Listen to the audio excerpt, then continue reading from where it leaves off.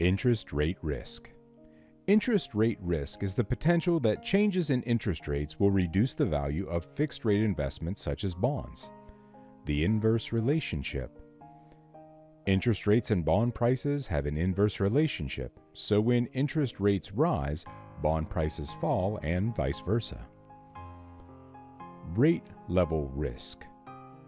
Rate level risk increases with duration, which is a measure of how sensitive a fixed income investment's price is to interest rate changes. Bond prices. When interest rates rise, the market price of existing bonds drops to offset the more attractive rates of new bond issues. Investor behavior. When interest rates rise, investors tend to purchase new bond issues with higher yields than older securities.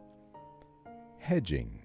Investors can use certain products and options, such as forward and futures contracts, to hedge interest rate risks.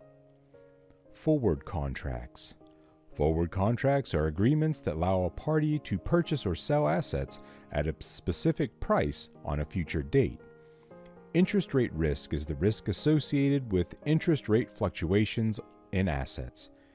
Interest rates and bond prices are inversely related. Certain products and options, such as forward and futures contracts, help investors hedge interest rate risks.